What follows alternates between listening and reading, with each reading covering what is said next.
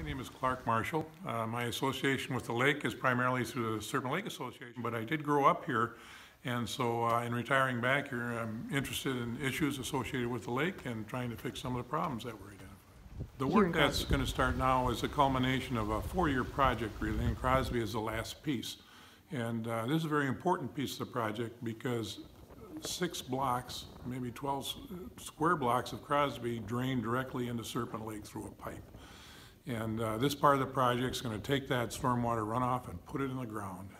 And in order to do that, we have to change where that pipe is now entering the lake and divert it into retention tanks and keep the phosphorus from going in the lake.